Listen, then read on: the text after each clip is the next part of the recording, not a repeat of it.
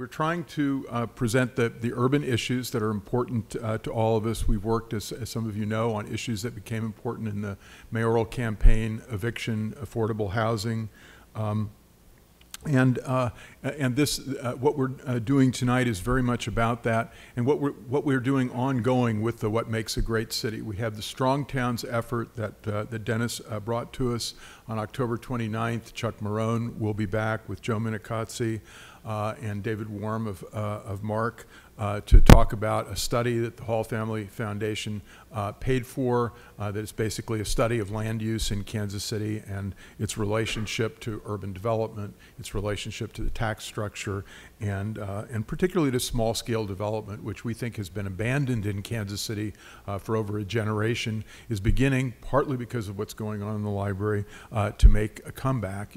And you'll hear a lot about that from Kevin in a minute. I do want to mention, besides the October 29th event with Chuck and Joe, that's a ways away, but we have some other things that I think you might be interested in. On Thursday night, we have Gwen Grant. About every other year, the Urban League presents a statistical review of the state of Black Kansas City, and we'll be doing that on Thursday night here at the Plaza with Gwen Grant, and the book that is essentially a statistical review of what's gone on in achievement gaps, in the racial gaps that we have of all kinds, will be available to everyone who comes. Wednesday night, tomorrow night, also here at the Plaza, we have David French, and I particularly am interested in this. We haven't had a talk about this in recent years, and it's about political correctness. It's about what's going on college campuses and elsewhere, and about freedom of speech, and it's an issue that's dearly important to the library. And David has been taking a particular stance in the world of conservative political philosophy that's caused some controversy, and is sort of central to the definition of what conservatism, libertarianism means going forward in our current environment. And then two more things I want to mention. Guadalupe Center is celebrating its 100th anniversary, and I'll be having a conversation with Chris Medina at the Central Library on October 2nd, Wednesday, October 2nd, about the history of the Hispanic community, about the importance of the Guadalupe Center, about where we are with immigration, and other important topics. And that we have a great exhibit of the history of Guadalupe Center and essentially a history of the Hispanic community downtown on the 5th floor. So I would urge you to see that. And last but not least, because he's one of my favorites, so I want to push him to your attention. We have the 5th appearance in the Kansas City Public Library of the world's greatest film critic, David Thompson, coming from San Francisco, about, it's called Screening Desire. It's actually about his latest book, which is basically about sex in the movies. It's called Sleeping with Strangers. And it should be intriguing and fascinating and witty, as David always is. But to get back to Kevin Klinkenberg and why we're here tonight, he has written about and been an advocate for what I hope we're all in favor of, which is the walkable city. He's written the book, which you are obliged before you leave the building to buy out in the hall, Why I Walk, Taking a Step in the Right Direction. He uses the word sociable spaces, which I think is a great term about the kind of development we should be looking for. We should be looking for development where people are happy to be seeing and be seen, to be with other people in an interactive street corner life of the city. And that's what a lot of we're proposing to the city through this series is development at small scale on street corners, building capital for local small scale developers, getting back to the duplex and the fourplex that much of our city infrastructure is all about, and in a situation where there is commercial development as well. And we've had a city that's invested itself a lot in big projects. It's time to go small, I think, and to look at the street corner. And Kevin is the right guy to talk about this. He's an architect, a planner, a developer, and a musician. He may have played on a few street corners with his hat out, I don't know. He was the executive director of the Savannah Development Authority and wrote their master plan for their downtown in Savannah. He has been a principal and founder of K2 Urban Design, co-founded 180 Urban Design and Architecture. He's a past president of the Kansas City AIA. He blogs at Messy City, and he's the real deal. So, ladies and gentlemen, Kevin Klinkenberg.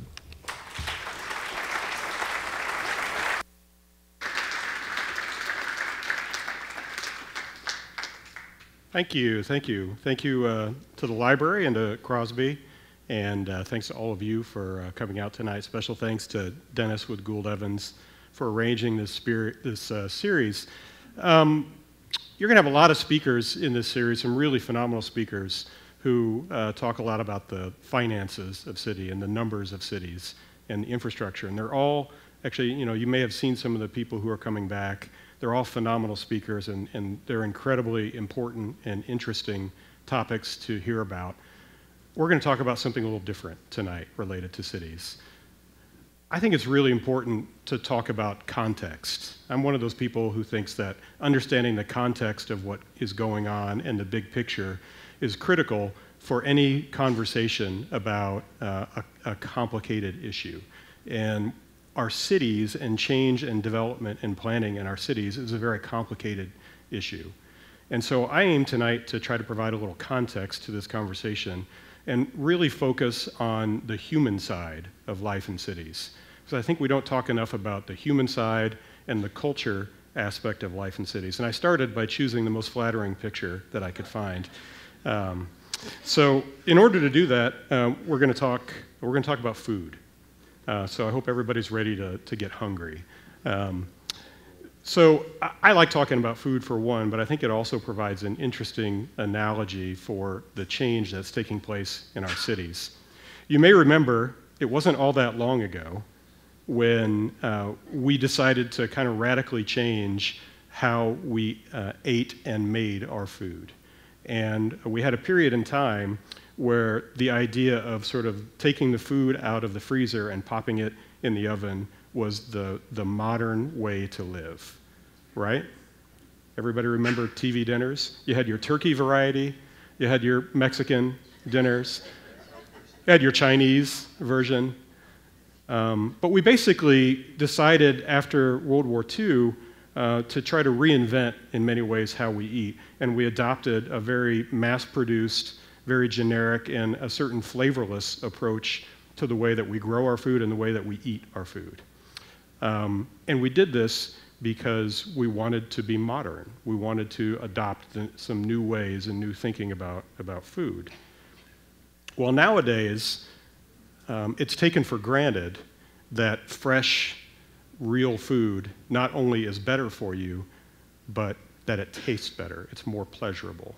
This has become a growing amount of common wisdom again. And it really happened in large part because of two women in particular that pushed back against that food culture and the change that was taking place in the post-World War II years. And I know there were a lot of other people involved, but I think there were two real icons that made a huge difference in our thinking about food. Alice Waters, who essentially pioneered the organic food movement and has been a huge advocate for fresh and healthy food, and Julia Child, who really felt that food should be enjoyed. And I love this quote here where she said, we should enjoy food and have fun. It is one of the simplest and nicest pleasures in life. And what an impact they had, and what a change there has been. The growth in farmers markets over the last 30 years is phenomenal. The way that we think about not just what we eat, but what we drink, what we put in our bodies, there's been a revolution in the idea that the fresher it is, the more local it is, the better it is, and the more pleasurable it is. That's affected things like beer, the spirits, and wine, which has also had a dramatic uptick in production in our country. This is the famous wine country I'm sure you all have heard of in Michigan. It's actually, the wines are quite good. It's even impacted fast food. And so it's come to the point now where you actually see advertisements for fast food franchises that talk about, you know, how so much of their food is fresh, and you'll see commercials where they'll show you the farms where the food is supposedly grown, right? So it's been a real sea change in how we're thinking. And in many ways, what you can think about when it comes to food is that in the 20th century, it was really about, we adopted a sort of a mass-produced and generic and flavorless approach to eating and food because we wanted to be modern and we had the money and the wealth to try some new and kind of dumb things, right? It's important to remember that in those years after World War II that we were an extraordinarily wealthy country. We had effectively no competitors in the world on the industrial stage because all of the other major countries were devastated by World War II. So for a generation, we had an inordinate amount of wealth. So there's also been this explosion that's indicative of this trend of TV and movies that talk a lot about food. I really like this one. Here's a little clip from a new show on Netflix.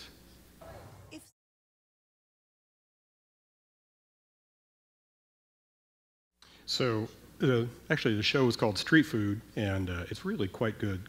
But I watched that show and I thought to myself, there's almost nothing that is more opposite to our thinking in the 20th century about food than this. The idea, what we're embracing today, that people would be making food from real ingredients on the street and that people would eat them on the street.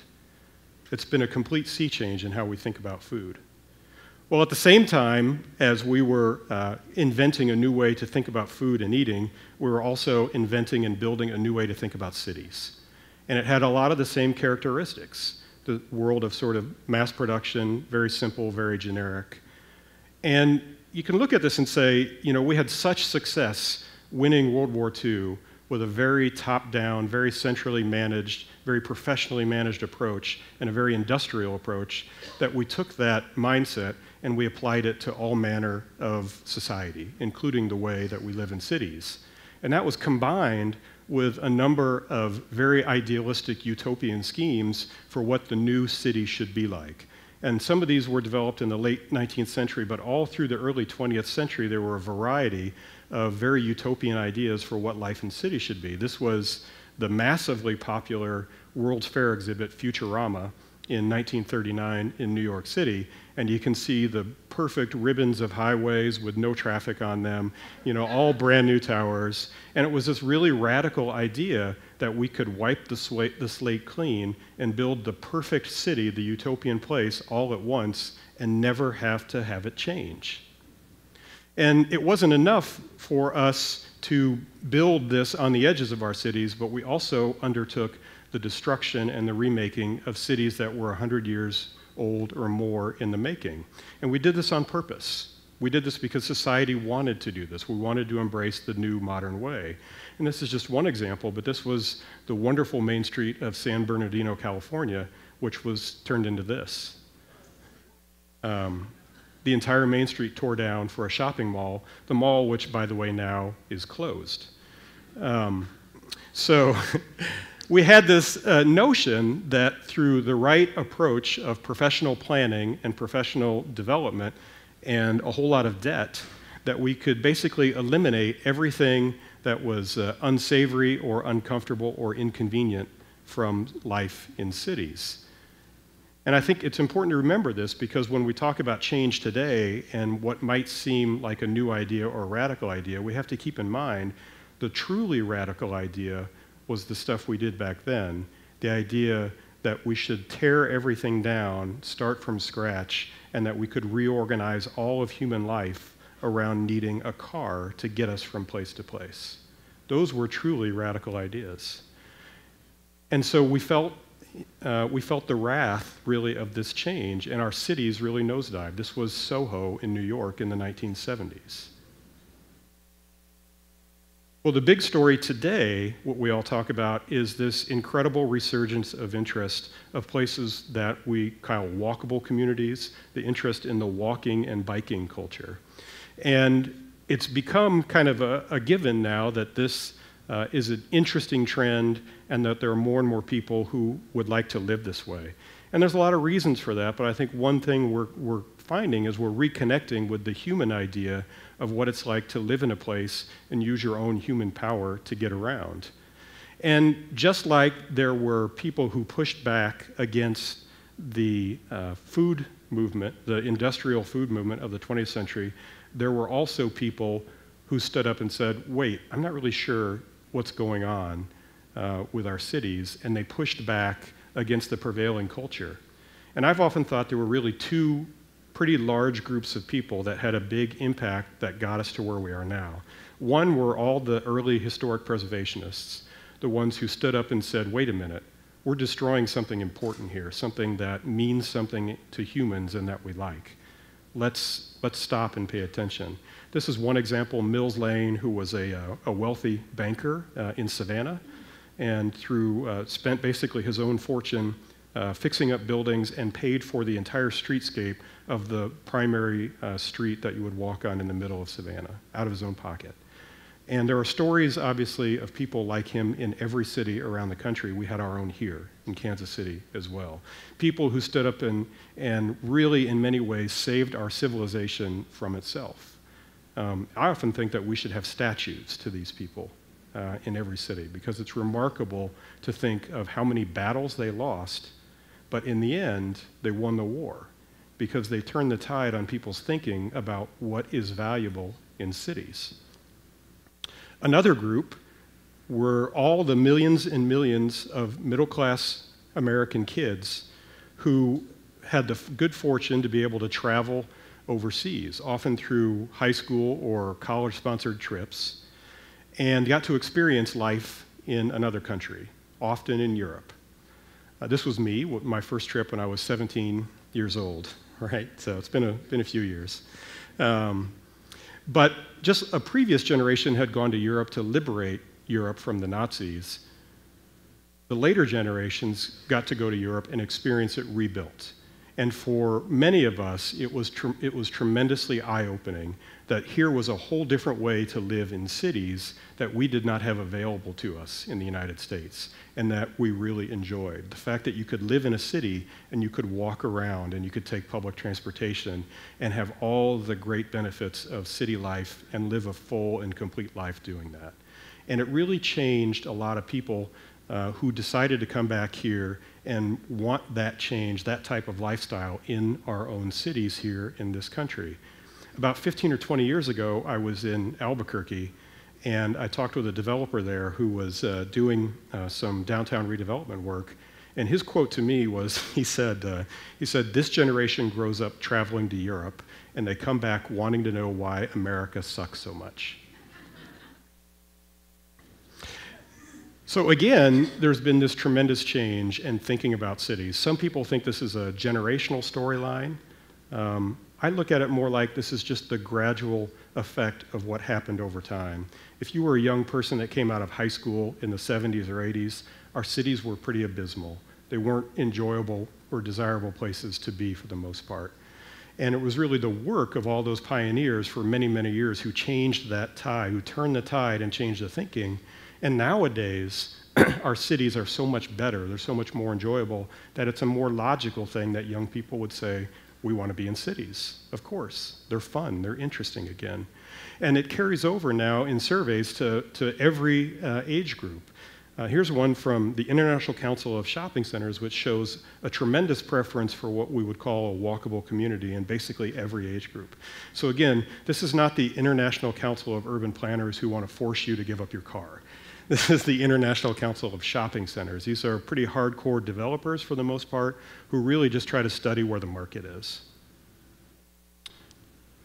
I like to call this America version 6.0. That we're in a new era of thinking about our cities. I did a TEDx talk about this that you can find online. I'm not going to repeat all of it, but I did use a lot of slides and pictures to explain the history of city planning in America that also make fun of myself, like this one. So I used this one to explain this was version 5.0, which was the previous era, which I called the big party. Version 5.0 was the big party. Everybody gets a house and a car. Like, that's it. Everybody gets a house and a car, that's the big party. But what we're going to talk about here a little bit today was that era may have been a bit of a mirage, and was it really all that great anyway? First of all, we had an awful lot of people who were not invited to the party, who couldn't participate in what was going on in those years. And second of all, maybe the results weren't really all so great. And that's what we're really wrestling with today as the outcome of that era.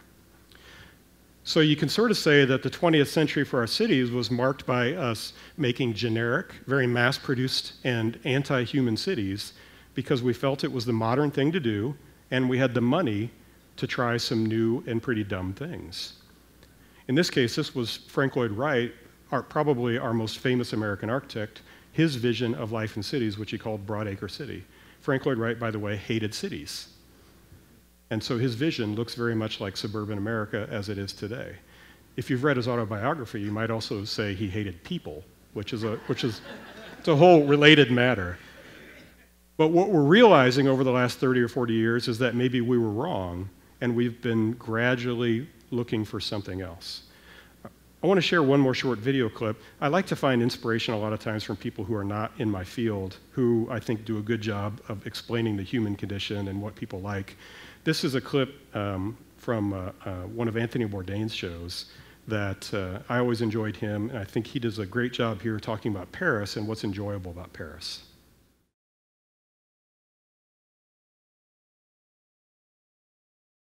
I often wish people in my own field would talk about cities in that manner. I think it's so much more compelling than some of the wonky ways that we talk about life in cities. So we've left that era of the utopian mass-produced society where all life is organized around a vehicle to take us places. But the total embrace of that has had consequences that we have to talk about as well, and it's not all a pretty story. That's especially the case for a city like Kansas City, a city that I've called Car City, USA. In many ways, the capital of version 5.0. We wholeheartedly adopted that era's ideas probably more than any city in America, not just with our more freeway lane miles per capita than any city in the world, but we basically reorganized all life around freeways and parking. Interestingly enough, the one place we didn't do that was the plaza. Right? So even though people wanted to build a freeway next to the plaza, we never built it. And it's fascinating to think that that's the one part of the city that never truly declined like the other parts of the city did. So change is a huge challenge for us in this city and is likely going to be difficult for many, many people and fought by many people. But it's necessary for our economic survival. So let's look at what some of the outcomes were. We truly did hollow out the city on purpose in that era. We had about a 70-year, well-funded effort to destroy a lot of the urban core. This is a graph that shows the population of the urban core, which has stabilized and hopefully having a little uptick, which is great, but it's stabilized at a very low level. It's less than half of what we used to have in the urban core. And our incomes, our household incomes, are far less than the regional average in the urban core. That's a double whammy that is really tough to take. So we have to consider this and not get complacent about where we are in terms of repopulating the city. It took about 70 years for the city to decline, and we're only about 20 years into probably a 70 to 100-year effort to rebuild it. And throughout our region, we have strong indicators of economic decline all over the place. The colors on here indicate census tracts that show indicators of economic decline. So that's a very large chunk of our region and might surprise a lot of people. We have an awful lot more of our land area that looks like this than looks really great. And the point of all this is to understand we have a lot of places that are really struggling, and we have to be honest about this and face up to it. It's not just one or two places in our city. We have vast areas that are struggling economically. If you don't notice that, it's probably because you've arranged your life in a way to live in the 25% of the built world that's doing just fine. And I don't blame you for that. I mean, I've largely done the same thing. but this is something we have to face and discuss. We live in a big, growing, and prosperous region, but take a hard look at what's actually on the ground in a lot of places. If you wonder why we have populist politics on both ends of the political spectrum, it's not hard to figure out why when you go and visit places around just our region. I don't particularly like any of those populist politics, but I understand where they come from. And if you get out into places that are unfamiliar, you'll understand. What we've built over the last 70 years, we've also largely built in the suburban fashion, whether it was in the city or in our suburban communities. And the suburban fashion is all about what architects would call the private realm. So it's all about making the best sort of indoor space and private back space that you possibly can. And we did this very, very well in our region. We built tremendous private realm all over the place. But when thinking about a shift to a more walkable lifestyle, that's all about the public realm. And that's a big challenge for us. Most of this will not be going away. It will be with us maybe indefinitely. And much of it will not change. So we have to reconcile that in our region. So the point is, this is a big and difficult transition for us as a city, as a region, for a place that embraced the previous era as much as anyone. Our culture is going to struggle with change because we have arranged our lives in a way to be dependent on cars and life as we see it today, and most people will think change from that is stupid. And so we have to acknowledge that. We've also built vastly more infrastructure than we'll ever be afforded to maintain, and we have to change our mindsets about what it's like to create places for humans. So the public conversation still largely focuses on manufacturing jobs, bigger roads for cars and highways, and single-family houses for families, even though that era is over. And that's the reality of where we are today at the end of version 5.0. How's everybody doing? Doing all right? So it's going to be okay. I'm an optimist by nature.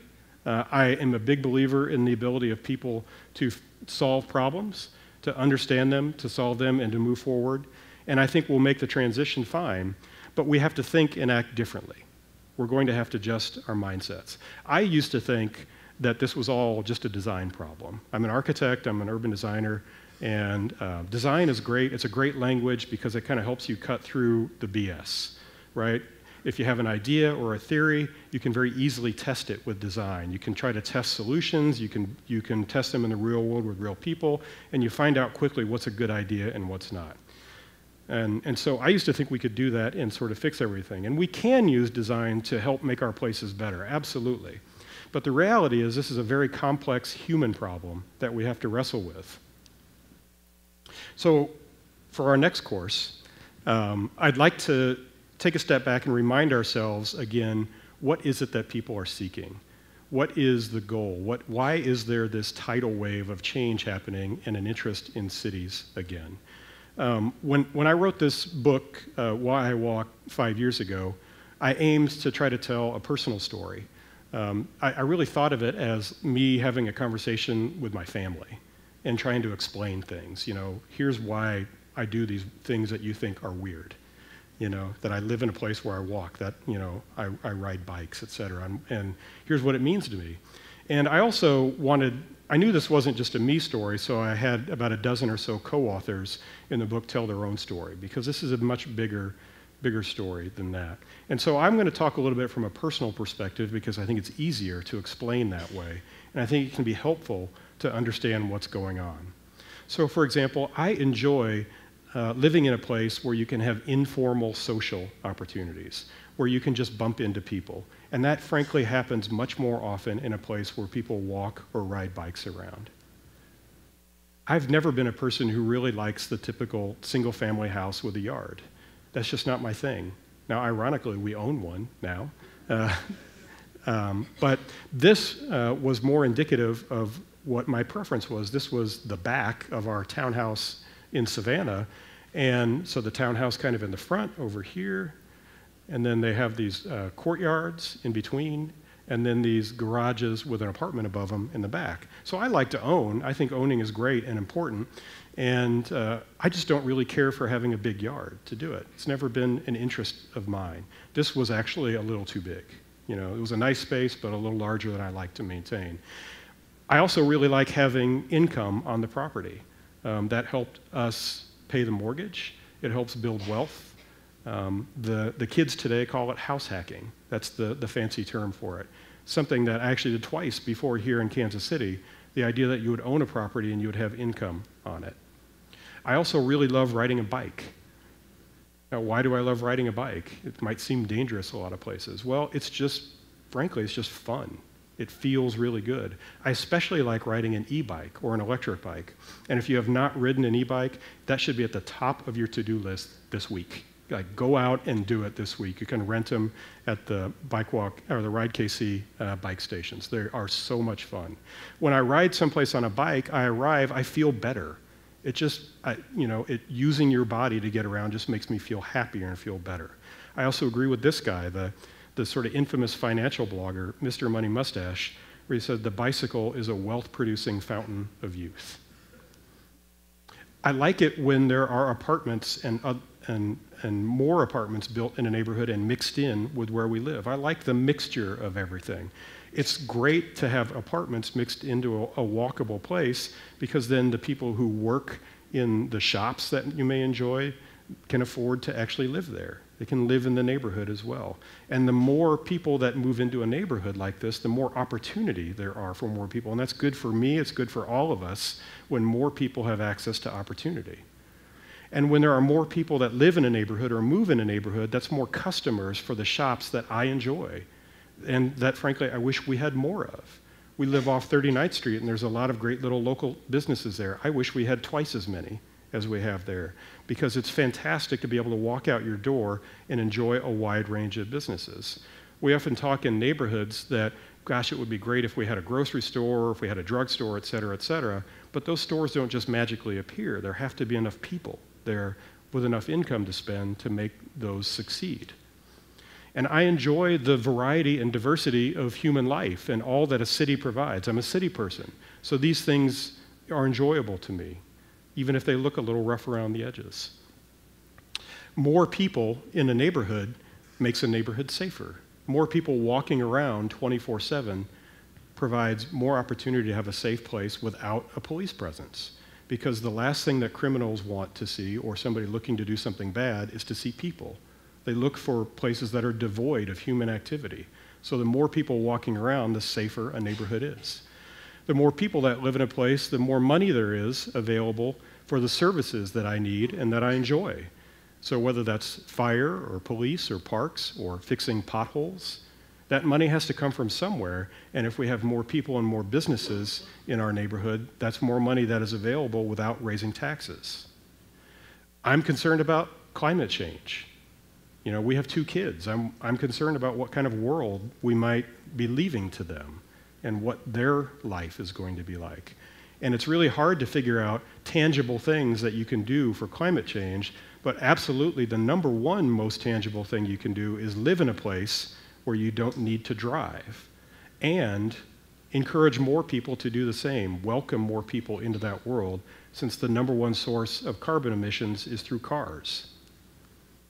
I also enjoy a space that is car-free or without cars at all. It has all the benefits and joys of city life without any of the obnoxiousness of having vehicles around. This is also really good for my kids. They can run free and be very independent in an environment like this. This helps them build confidence. That's a good thing for children. So that's some of the human side and some of the good and the fun side that I think we should be excited about. These are the things that are connecting people. Now, I know many of those images don't look like Kansas City.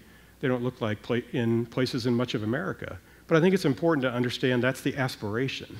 That's what a lot of people are really hoping for. And more people every year are saying, why can't we have places like that in our city? So the point is, we have to acknowledge what's going on and be ready to take action. So the really great thing is we are taking action, and good things are happening in Kansas City. A lot of experimenting is going on. And there's been a sea change in interest in living in the city in the last 20 years. It's pretty remarkable to think that we have effectively apartment towers in downtown Kansas City today. Who could have thought that 25 years ago? I wouldn't have. I would hope for it. I certainly didn't think it would happen. So we've done enough to prove the demand, the interest in city living, which is incredible. That puts us ahead of some cities and behind others. And in a certain sense, we're building what looks like a 21st century downtown in Kansas City, which is a much more residential, much more mixed type of neighborhood than anything that any of us are familiar with. But we also have to challenge ourselves to take the next steps and take the next steps forward. Again, I would say the goal should be we want broad enough change that it lifts up the lives of as many people as possible and not just a few. And to do this, we often need to look in the mirror and ask ourselves, are we part of the solution or are we part of the problem? So I'm going to suggest a few things that we should think about, some questions we should ask ourselves. And some of these you might find to be outlandish or crazy, maybe even offensive. But these are the sort of things that we need to be thinking about if we're looking forward to the next 20 or 30 years and to truly take advantage and be proactive for the change that is going on today. So change is here and it is going to accelerate.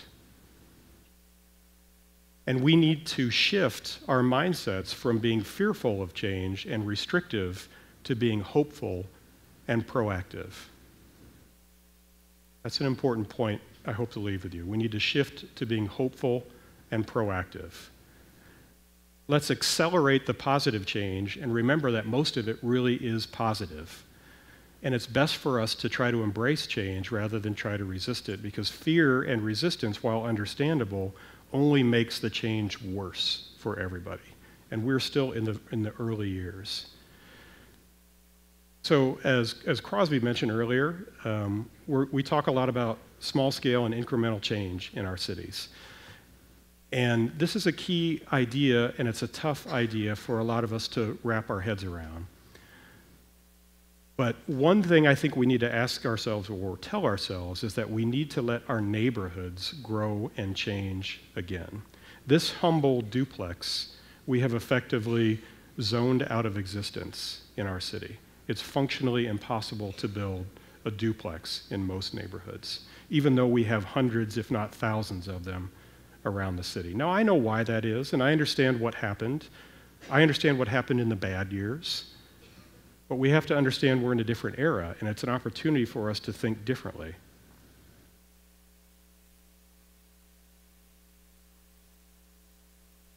We have neighborhoods all over the urban core that are shifting from being low demand places to high demand places. And that's a real challenge to our thinking. Now, 20 years ago, I wrote a column for the Star under their Midwest Voices banner, and the first column I wrote was, does Kansas City really want to be a city? And I asked that sincerely because I want to know. Because being a city actually means a lot of trade-offs, right? Being a really successful city, you can't have a very successful city and also be a place where it's easy to drive and park everywhere. That does not exist and cannot physically exist. So there are trade-offs. And I think the answer to that over the last 20 years has been sort of a qualified yes, that there's a lot of interest and demand, but we're still hanging on to a lot of ideas from the previous era about what life in cities should be like. And I think the question I would ask us today is, are we smart enough to learn from the mistakes of other cities? And can we set aside what we wish to be true and learn what actually works, what actually makes the most positive change? And the reason I ask that again is because thinking of a mindset of welcoming change and being proactive as opposed to being fearful. Because when we're fearful and we try to stop things or slow them down, the experience of every other city in the country that is a couple of steps ahead of us is that all of your worst fears do come true. That prices really do explode and people really do get priced out. That traffic and parking really do get worse because you're only making limited change in a few places. So that's why we need to make a lot of that small change. Now, we used to be able to change a lot in a very short period of time.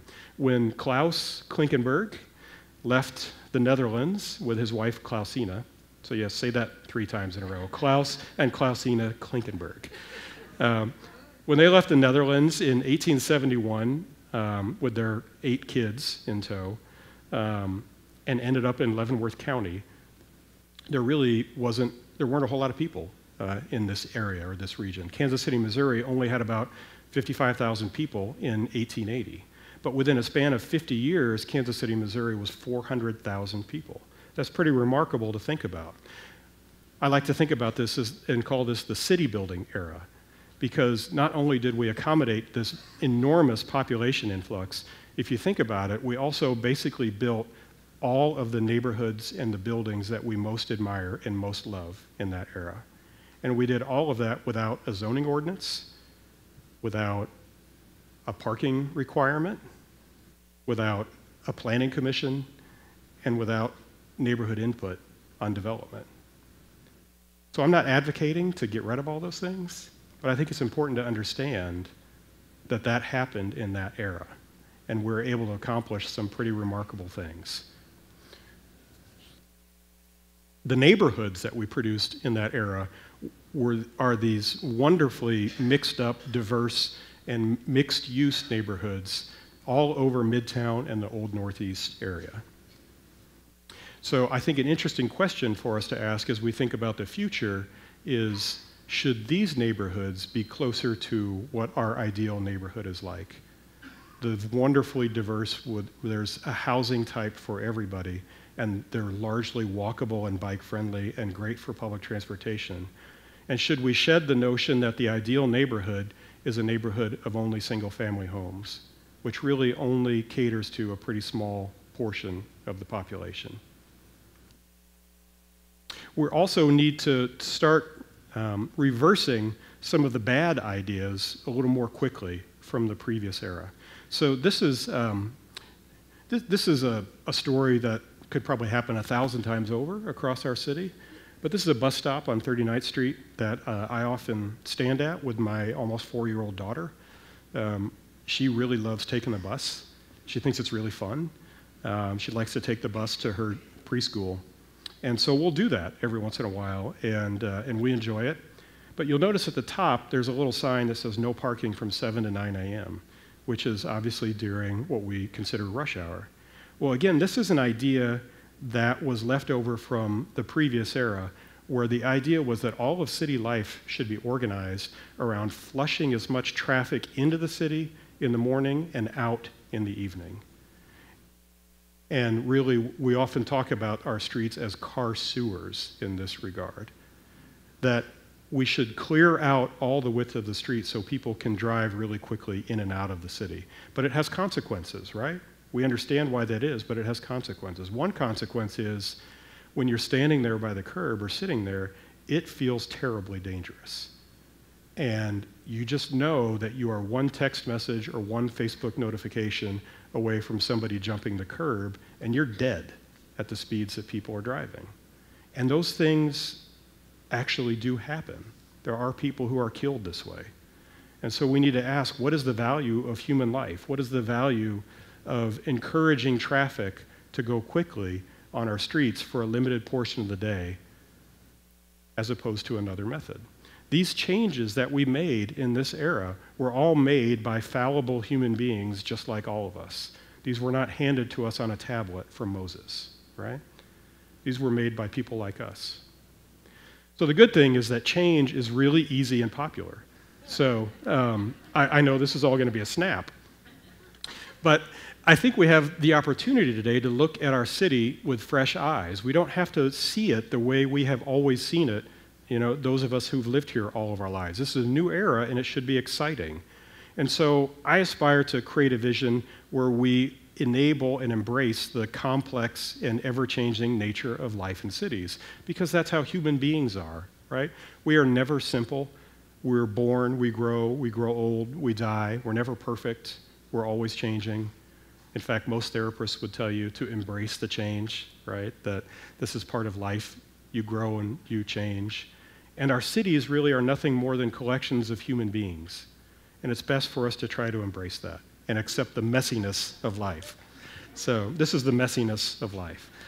But there are benefits to an approach that is more welcoming, more permissive of change. It makes life more interesting, it embraces more human diversity, it enables more innovation, and it provides more opportunity for more people than a more restrictive approach. And I want to emphasize that the changes happening today, they're not changes because of greedy developers or because of corrupt government planners or officials. The changes are happening because people are increasingly wanting something different. This is where a lot of this is coming from. It's not a conspiracy. So let's be aspirational. I want us to be aspirational, to be hopeful, to be excited. I think we should be like Casey Kasem, right? Who remembers Casey Kasem? Come on. Of course. I used to listen to him all the time. How about let's be like Daniel Burnham? So I think you probably all know this quote. Daniel Burnham also wrote this. This was page 2 of the Plan of Chicago, where he basically said, okay, yes, let's do great plans, but let's also be practical and do things step by step. And so we need to do things step by step and incrementally. We need a whole lot of small change in our neighborhoods and our city in order to be prepared for what's coming next. We need a lot of small change in our cities, in our streets, and it's great to embrace this and be entrepreneurial about it and to sort of find yourself and a few friends and just make these changes. Don't wait for City Hall to try to do these things. Take it upon yourself and try to make this change yourself. And by the way, I think that's something that Kansas Cityans are really good at. I think Kansas Cityans are really good at embracing things and being entrepreneurial about it. So we need to hit a lot of singles and doubles because that's how we initiate change. But every once in a while, we have to hit some home runs too, and I don't want us to forget that. Sometimes to win the World Series, you've got to hit a home run in Game 1 in the bottom of the 9th, right? And we need to hit a few home runs too. We have a lot to undo from the previous era. We just have to recognize we don't have as much money flowing as we did in the 1950s and 60s. We can't do it all. We're going to have to be very strategic and thoughtful with any big initiatives. So here's a few other ideas. Again, when you look at your city differently, when you see it differently, you begin to see opportunities that you may not have thought about before. And one of the things that I like to think a lot about is public space, because we don't really have very much good public space in Kansas City or most American cities. But think about this. This is the intersection of Westport Road and Broadway, which is mostly just a place for traffic today. When you step back and look at it, it's actually the size and shape of a pretty great urban square. So what if it were something like Sundance Square in Fort Worth, which was also a great new public space carved out of a pretty busy traffic area? On the flip side, the infamous triangle at Southwest Trafficway and Westport Road, which is a god-awful tangled mess of ugliness and traffic today. But why does it have to be that way? It doesn't have to be that way. Why can't it also be something civic, something public, something like Campus Martius Park in Detroit, which was a new park carved out of a very big and difficult intersection as well, that also has done wonderful things. At a small level, there are 1,000 small changes we could make like this as well across our city. I chose one example here on the plaza, this parking lot behind Classic Cup and Starbucks, which is home for just a few cars today. What if we had a plaza on the plaza, right? So if we're going to do Seville, why not really do Seville? You know, this is about the same size. And what if we thought more about our city in a bigger way and said, let's designate a part of the city that is a low-speed priority zone. Cars are welcome. You can have a car. You can drive into this place. It's just fine. We're not saying nobody can have cars, but your speed is not the priority. So you will be physically forced to go slower if you drive through this part of the city. And we're going to have great walking, great biking, great public transportation, but most of all, really great spaces for human beings. How many people would be interested in a place like that, living in a place like that? It's a lot. So what I've shown up here is a big area. That's a large area. That's 26 square miles. That's most of our urban core. But in the context of our city, it's really quite small. It's less than 10% of the land of just in Kansas City, Missouri, and less than 1% of the land in our entire region. Can we take less than 1% of the land in our region and do something really special for human beings with it? I really like what Tennessee Williams said here. So I think he's right, too, in many respects. I think another aspect is we need to demand excellence and hold each other accountable. Now, we're all nice people, Midwest. I'm a Midwesterner. I love Midwesterners. We're all nice by nature, but we're often way too accommodating of mediocrity, and we've been so for too many years in regards to our city. And mediocrity accumulates over time, and not in a good way. So we need to demand excellence from each other and hold each other accountable, or we'll never make Tennessee Williams' list. I think we can make it. Why can't we? So let's not look to our peer cities for examples. To be honest, most of our peer cities are pretty mediocre too. There's nothing terribly special about them. Why don't we look to the best places for inspiration, the best examples of humans living in cities? Why don't we do what Michael Stern suggested? Good enough is not good enough. What an impact he's had on the symphony. Why don't we be like Robbie McKinnon? Why can't we be the best practice? Who's transforming the ATA in such a profound way? So in order to wrap up here, I like to remind, this is as much to remind myself of these things as anything, but what we have is not really a technical problem. We often like to think that this is a technical problem. It's about engineers and it's about architects and manuals and everything else. What we really have is a complex human problem. And in order to solve a complex human problem, we actually all have to talk to each other again. We have to tell our stories. If any of this resonates with you, then I encourage you to tell your story too, and talk to your friends and neighbors, and have conversations where you can be realistic with people and say, this is what I enjoy. This is a lifestyle that I'm looking for. Each of us can be the solution, because no problem is ever solved by trying to force somebody else to do it for us. Problems are always solved by saying, I'm the person who can solve that, and I know other people who can help me. I'd like for us to find a way to build empathy with other people who may not see the world the way we do. And in return, ask for understanding and empathy from them. So I don't need everybody to want urban living. I'm always going to be an evangelist for it because I love it. I'm excited about it. I like it so much. But I don't need people to convert. I don't need my family members to convert or my friends. But I do need people to understand what it is that people like about urban living, so that when they come to visit, to spend money, to hang out, that they do so respectfully and they slow down and they pay attention to the fact there are people walking and riding bikes. And they do that because they love that, and that's the lifestyle they want to live. Another way to put it that I've said before is this. So this may be kind of crass. This might be too crass for you, but it's sort of how I feel about cities and towns. So find your own way to talk about it as well. And let's move from a focus and obsession about transportation, about getting from place to place, to an obsession about making great places, about place making.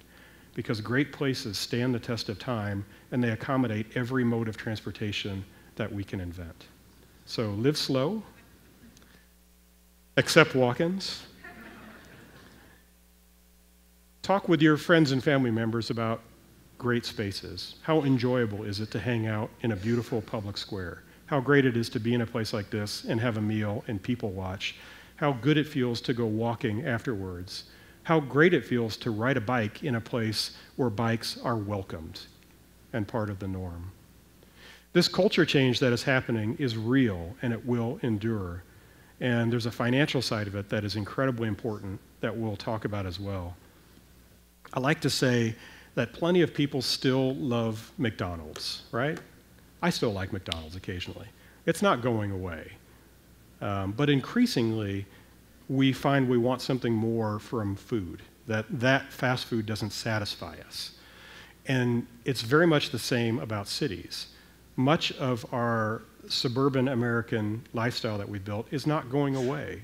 You know, the vast majority of it is not going to change. But increasingly, people are wanting something else from cities, and they realize they want a place that appeals to our own humanity. And we can make these changes, and we can accept and do these things because it helps everyone. Broader acceptance of change and being welcoming of change provides more opportunity. Good public space is good for everyone. Slowing traffic down is safer for everyone.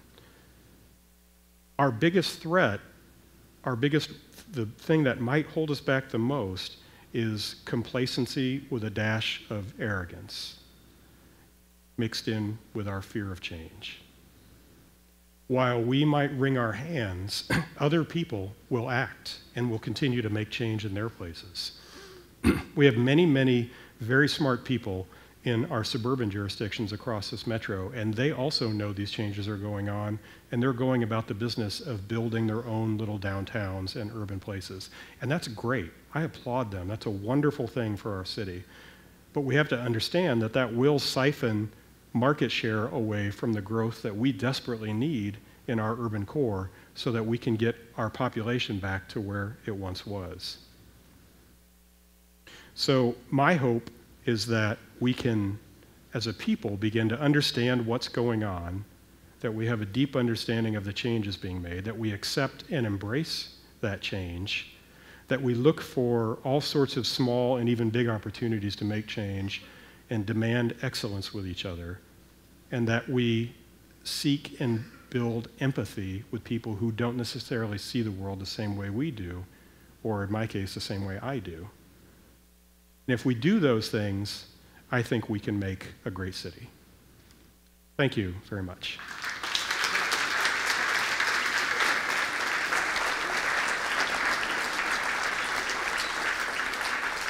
Thank you, Kevin. We've got 2 microphones here in front.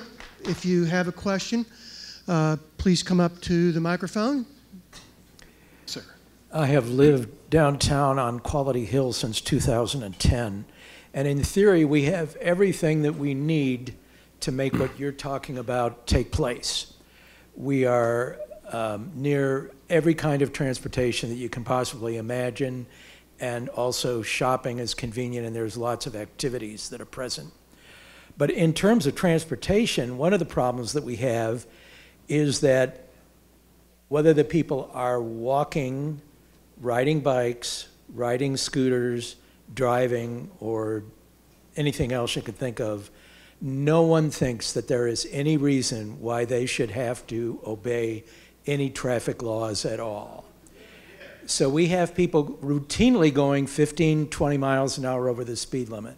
Mm-hmm. We have people who are pedestrians routinely crossing streets without looking to see whether there's anything coming. We have scooters riding on the sidewalk without helmets. And we have bicyclists who are doing the same thing.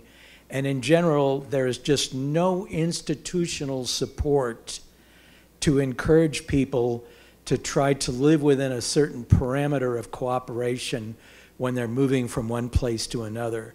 So my question for you is, what kind of institutional change do you see that is a possibility so that people could be educated that they would be much better off if they all stopped doing all those illegal acts? Well, I may not give you a very satisfying answer on that. I think what we have going on today, it's complex. There's a lot of reasons for all that. There's a certain aspect of new things come around, like scooters, new technology, new electric bikes, and immediately people behave very randomly and chaotically. And eventually I think that settles down because there's some norms that get established and people figure out a way. I've already noticed that the people who ride scooters, it's different than it was even a year ago, and many more now are riding in the streets instead of the sidewalks. But I think the unsatisfying part of the answer is that what I see coming towards us is probably more chaos and more complexity on the streets.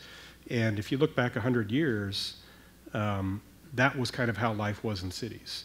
if you look at old pictures of how our cities were before the car was dominant, you find all manner of activity happening in the middle of the street. If you go to other parts of the world, spend some time overseas, you'll increasingly find that that's what it's like in cities all over the world, that it, from the standpoint of standing there on the curb, it looks really confusing and chaotic. The beauty of that is if everybody is moving at a slow speed, it's safe. Where that becomes a problem is if one of those elements is moving really fast. So like if a car is driving really fast through there, that can be unsafe. But if everybody is moving at a speed under 20 miles an hour, you can really accommodate a lot of different uses on the street very safely. So that may not be a satisfying solution or resolution to it, but I feel we'll probably have more chaos coming, not less. I want to go over here. Yes, sir. I had a political science professor that said something that might sound crazy on its surface, but he said that there should be an alliance between urban America and agricultural America. And he says, I looked at him like he said, you think I'm crazy, don't you? I said, well, I don't know. He said, because suburban sprawl hollows out cities, but they also pave over farmland. And I went to the fair, this state fair in Sedalia, and that's Ag Central, it might be. And I threw that idea at some of these guys at the Farm Bureau headquarters. And they said, well, if the urban farmer will get on our team and become part of the farm block and work with us, be the best thing ever happened. And so my question is, do you think there's a possibility of an alliance between urban America and agricultural America in view of what my old professor said? Is there any possibility in that? And that's a political question. You're not a politician. Yeah, I know. But is always that risky. possible? I certainly hope so, because we need each other. You know, urban America needs rural America, and because they provide most of the food that we eat. You know, I grew up in the rural parts of the Midwest for the most part, and so I have a special affection for it. And also I worry a great deal about it because most of rural America has been declining for 120 years, and it's not a pretty situation. But we certainly need each other. The cities need the rural areas, and the rural areas need the cities because that's where a lot of the people and the money and the customers are. So I would hope that you're right about that. Yes? This question from my wife who's putting kids to sleep. You're going to blame her? Yeah.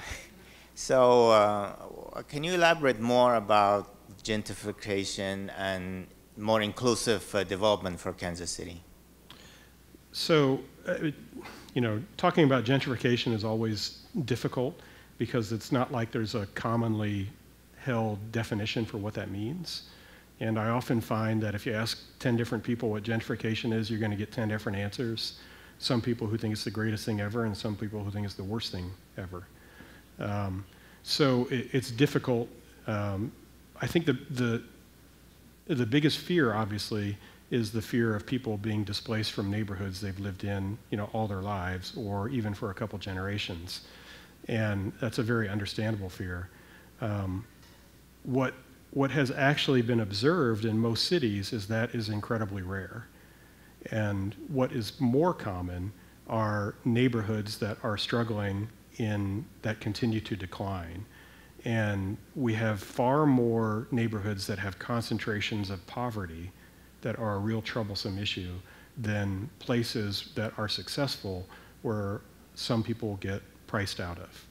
Now, I'm not saying that getting priced out of a place is a good thing, but one of the reasons that I think we need to think and ask questions of ourselves about change and about growth in cities is because the only tangible, long-lasting solution that I've seen that helps take the pressure off is embracing the change and welcoming people in, because that provides more opportunity for more people to live in a neighborhood and generally reduces the amount of people who get priced out or feel like they want to leave. And so it's a very difficult and complex issue. And there are no simple answers that I or anybody else can give, but that's one thought process I have for us all to look at.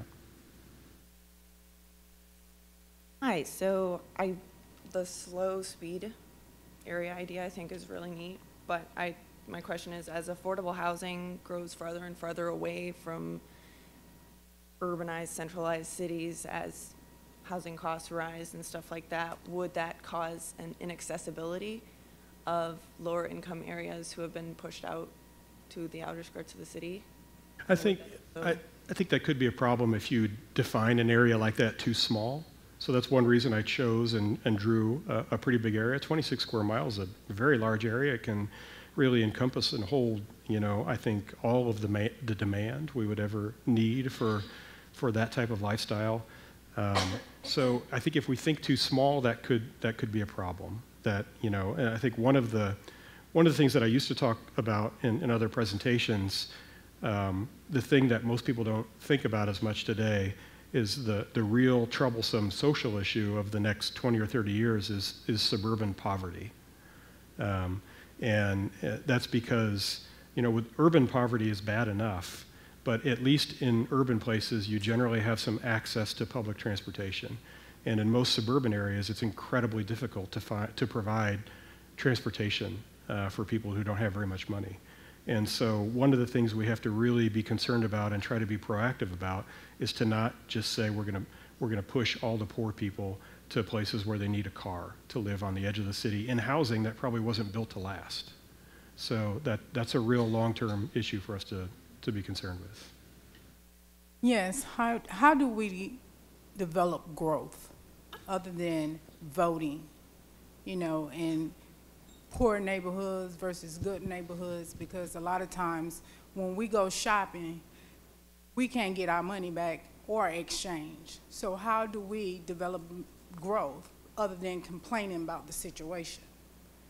Because a lot of times we get the door shut on us and we look to vote and we don't still get what we want. So how do we develop growth for our city, not just for Kansas City? I'm from Kansas, so I came over here. What do we have to do? So, it's a great... Development over here is much better, and I'm driving from Takamatsu all the way over here just to get entertainment, because our city is liking that. Right. It's a great question, and I think the best thing that I can offer to that is there are other people in this series who really are much more eloquent than I am about what it means. And I often think the best place for us to start is to start by saying, what can I do? What can I and my friends do? How can we do things together? A number of us are affiliated with a group called the Incremental Development Alliance. And the mission of that organization is to try to teach people how to do small development projects so that you can take charge of life in your own neighborhood. And so there are courses that we do that educate people about the fundamentals of development, what you have to learn and what the financials are, so that it empowers people to say, I want to be the one who provides the change in my neighborhood or my city. I think that's the best approach. It's the most realistic approach. One of the founders of the group says very realistically to us that nobody is coming to save your neighborhood, right? Nobody is coming. So we have to be the ones to save our neighborhoods. And we have to figure out how to do the things and provide the things that we want.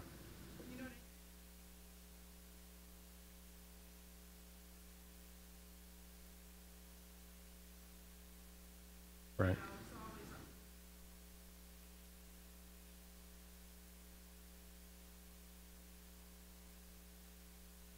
Right. Thank you. Kevin, let's do these last 5 questioners here. Okay.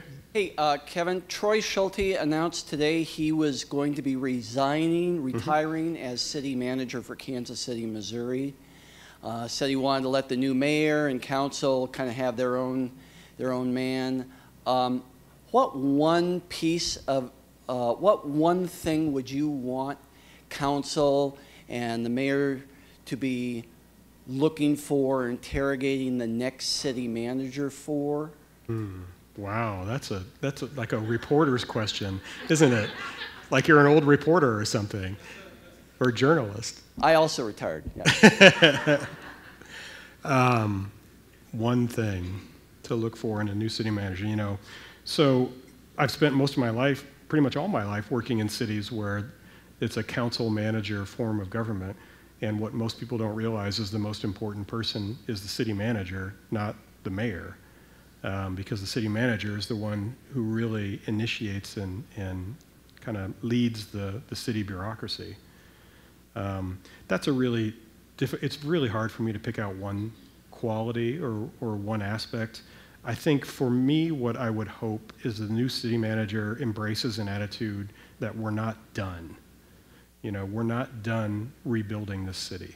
In fact, we have many, many years to go, and we still need to embrace and welcome change, development, and growth in our city. Now, that could mean 100 different things.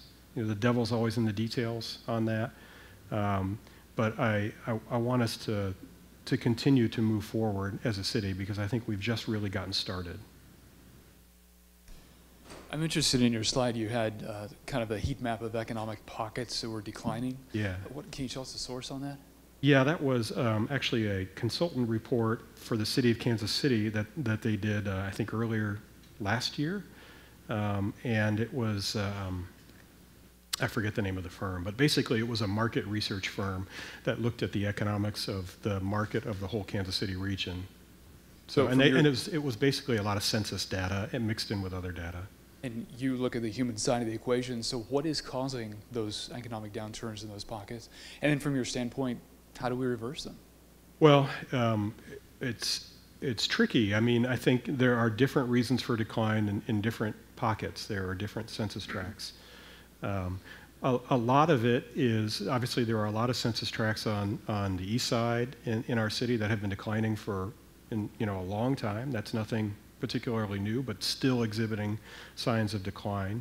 There are a lot of places in our suburbs that have aged out of their first or second generation of development and just aren't desirable anymore for the suburban customer or the suburban resident. And so those have declined in desirability, and as a result, you know, the house prices and the economic fortunes are declining as well. And some of it's probably about access to jobs and employment, you know, or convenient employment too. Over here. It's interesting that the division that you point out in your presentation between the personal and socialization of project solution and mechanics. You seem to be more on that side than the mechanical side. You could downplay the mechanical side, the machinery side of it, rather than a preference for the social advocacy part, which is idealistic. Yeah. I think, and desirable. In different cities, that sort of socialized force can have a bigger part of the city's planning, and which results in the differences between theirs and ours right now. It seems to me, from my standpoint, the only way to do it right now is mechanical side. You know, you have to provide transportation, which we don't have. We've got a little model railroad from Union Station down to River Key, which is real nice to travel down there on electricity, and it's free, and you can get there without having to drive your car, which is real nice. It seems to me like that's only a springboard on what we need to do. We need to extend that free traffic electric system from downtown Kansas City to the airport, for one, and then go from Kansas City to Denver and St. Louis for two, and keep on going. It seems to me that that's the crux of our solutions, what's going to happen. If not, how are those socialized side going to have an effect, and how can we make that have a more powerful effect, like your innovative, creation group? Maybe that should be multiplied over and over again. We can go to the school system and say, hey, this is a necessity. We need to have these sorts of classes being taught in public school right now, so that the next generation will know automatically. They don't have to go to another little side pocket committee in order to do it. They know it through their studies that they've already been through, right, in order to graduate. Yeah, in fact, they used to teach the plan of Chicago in the Chicago public schools for a few generations. That was and we don't do anything near that. Yeah, I didn't talk about the mechanical and technical side much today, because that's kind of what I do every day. And I do that in my day job, and I've done that for 25 years, and it is incredibly important, and you're right. I focus a lot on the human side because I feel like what I've really come to learn is, in a certain sense, getting the technical side of things right is fairly easy.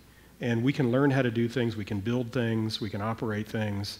That's kind of easy. The hard part is getting people to support wanting them to happen in the first place. The hard part is getting people to embrace the idea of maybe changing a street to make it a slower street on purpose, or to carve out a public space where there isn't one today. And so those things are all doable, but we have to have a broad enough support for them, or we can never implement the other side of it. Okay. Thank you. Thanks for this wonderful talk. Two questions. One has to do with immigrants. We learned that immigrants revitalize small-town Kansas. We see lovely immigrant businesses here in town. How do you bring that to bear here on a larger scale without putting them into ghettos? And the second question had to do with the idea of what you say is this encouraging micro-developments versus big city planning.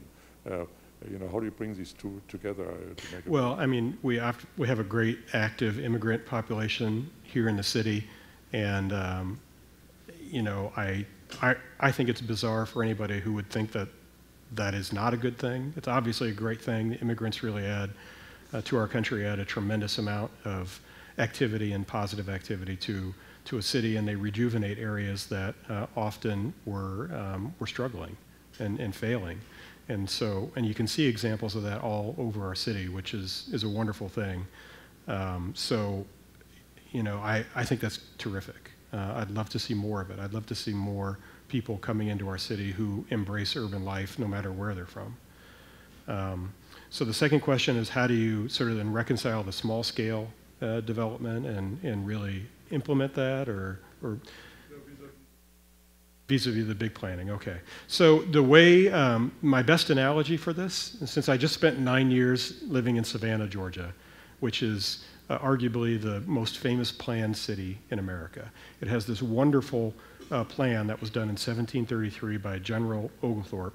That was an incredibly idealistic city plan. And it was built out over generations of time. So there is this fantastic 1 square mile National Register historic district that actually, interestingly enough, fits perfectly within a 1 square mile grid. But that plan was one of the hallmarks of what does an ideal city plan look like. It's one vision of it. It has 22 public squares within that 1 square mile, and half of a 30-acre sort of central park type space. It's a remarkable plan. What you can learn from that about Savannah was that it was a combination of a really bold and daring vision, but it was all implemented very gradually by thousands of different people over a period of about 200 years, right? So they set in place a formula, which in Savannah was a 60-foot by 90-foot lot that people could buy, and then those were developed incrementally by lots and lots and lots of different builders and people and homeowners. And so I think there's absolutely a way to combine a bold vision for renewal for a place, and figuring out then how do you empower as many people as possible to be the ones who implement that. And part of our job with that today is we also have to train people now how to do it, because we've lost a lot of that category of small developer over the years as we've only come to build really big developments or single family houses. And so there used to be a whole group of people who were small investors or owners that would build duplexes and fourplexes and sixplexes. So we've kind of lost them, and we've made it incredibly hard to do. You know, really as sort of 1,000 good intentions gone bad.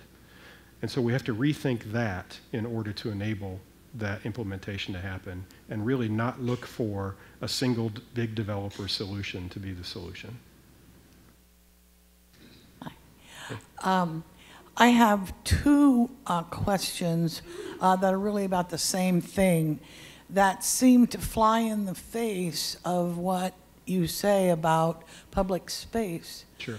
That the public did not want to happen, and people ignored that. And I'm curious about why. Up until 2 years ago, I was one of those people who offered under market level apartments in Westport area on purpose, because I believe very strongly in people being able to live where they work, and there's housing for that, you mentioned. I love your idea of the public spaces you've charted out. That sounds wonderful. Recently, we had that building go up in Westport on the corner, the six-story building, where nobody in the neighborhood was against a three-story building, which was in the plans some time, and the people, the developer listened not to us.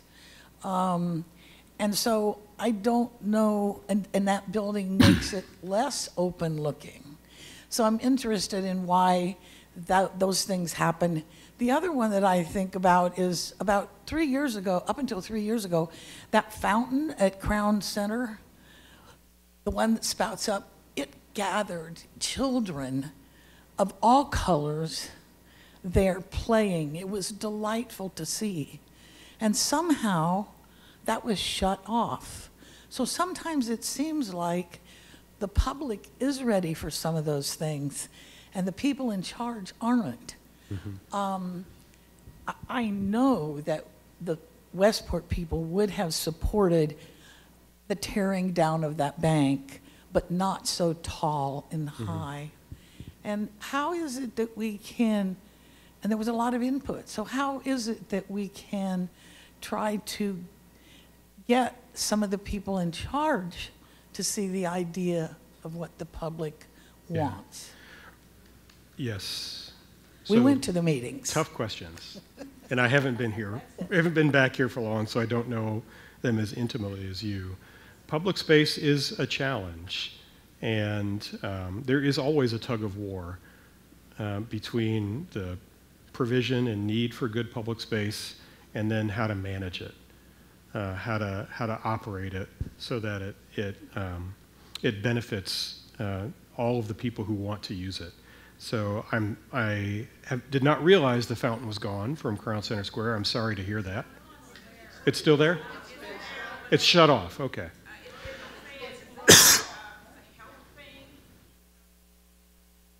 Okay. Okay. All right. Okay. Well, that makes it easier understanding. And it is private space. So Crown Center redevelopment has the opportunity to manage that however they want to. Right. Well, it was a health thing. Okay. So I'm wading into waters I don't really know the facts, which is dangerous. But I have certainly witnessed the fact over many years that there's always a tug of war in public space, and we do have to realize that it's really important to provide it, but it does have to be managed by somebody too. And it has to be managed so that it's a pleasant and inviting place for all kinds of people to enjoy. In regards to the Westport situation, I don't know it as intimately. I see the results of what's being built. That's not what we would call incremental development or incremental change. I may also disagree. I don't find it as offensive on that particular corner or street, simply because Broadway is such a wide street. And what we would say as urban designers is there's a relationship between how big the space is between the buildings and how big the buildings are that actually goes back to the Renaissance and how people measured these things. And the closer they are to one, the more comfortable that space feels as a human being walking around. So if you have a really wide street, that tends to welcome taller buildings. Whereas if you have a really narrow street, it tends to work better for shorter buildings because that's what makes the outdoor room kind of feel right. The slide of Sundance Square, for example, that I showed, those were pretty big buildings around it in downtown Fort Worth. So there's a pro and a con to each of those, and I understand the objections, and I might like to see a more incremental approach with a number of different buildings and owners personally, but I don't object to that one maybe as much as you might. So that's just sort of an off-the-cuff response. So, Kevin, thank you you very so much. much.